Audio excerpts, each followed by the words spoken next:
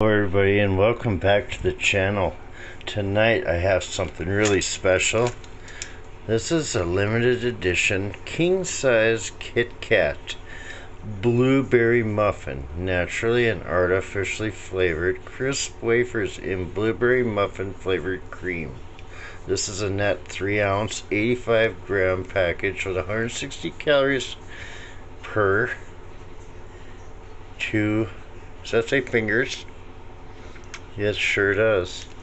Alright, and on the back, everybody, is the nutritional facts.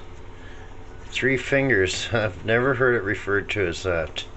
Open the lift flap and tear at the end. This is made by the Hershey Company, Hershey, Pennsylvania, under license from the Products de Nestlé, Switzerland. Any questions or comments? There's the ingredients. There's the scan code, smart label, and it's manufactured in a facility that processes peanuts. So, I tried this once a long time ago on a variety candy basket that was brought into my work, and it was just one little teeny 2-piece one. So, I've been looking everywhere and everywhere for these, and I finally found them today at our local Walmart. We were going to the self-checkout, and I was just about ready to give up on trying to find these, and lo and behold, there they were, right there in a little teeny box, just barely visible, and I had to reach in there and snag up 2 of these.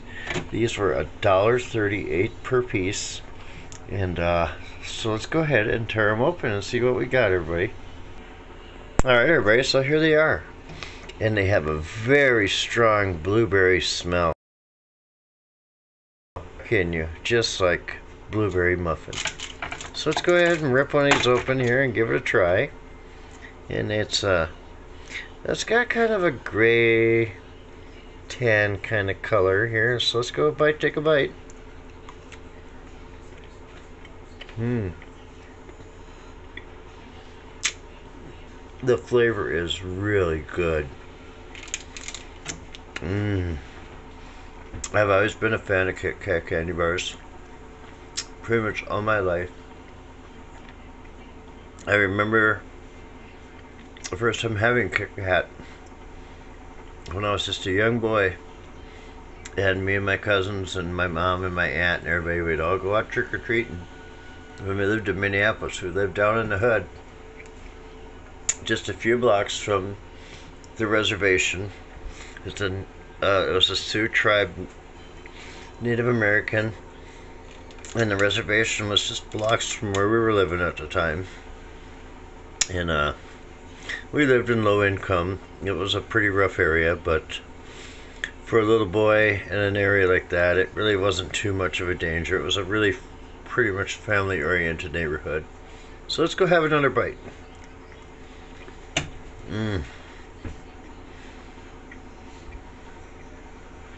They definitely nailed the flavor on these, y'all. And it's every bit as good as the first time I tried it, which was about a month ago. I wish I would have saved it for a review then. Then a review would have been out a little sooner, but I'm going to take a bite on another one of these here. I'm going to give it a rating.